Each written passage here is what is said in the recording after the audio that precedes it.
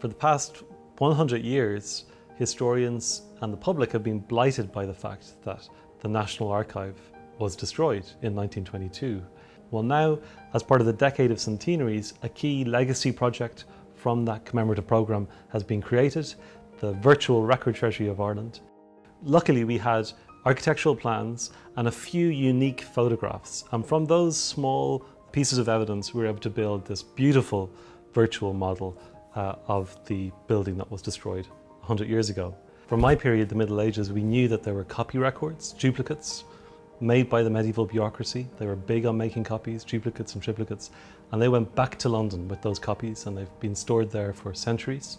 And then the question was, well, if that was true of the Middle Ages, is it true of the rest of Irish history? And so we started to ask that question. And soon we realised that the scale of what was out there, what could replace what was destroyed in the fire, and what could take us deep into Irish history was really overwhelming and incredibly exciting. In terms of its scale, the idea of trying to reconstruct not just one shelf or one component of a lost archive, but to create a framework in which the entire archive can be reconstructed, that I think is a scale of ambition we haven't seen before. It's only possible through the collaboration of so many core partners and other institutions around the world.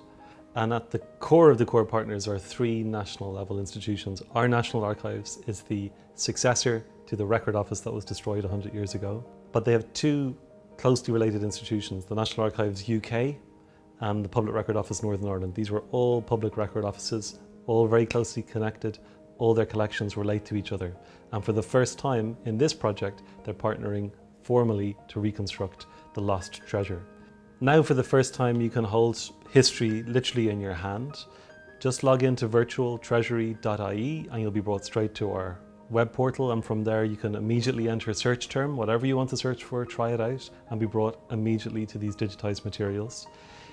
From there also you can click and enter the virtual tour of the building, taking you right back in time to 1922 and to the virtual shelves where you can connect with these archives that have been placed back where they were lost 100 years ago.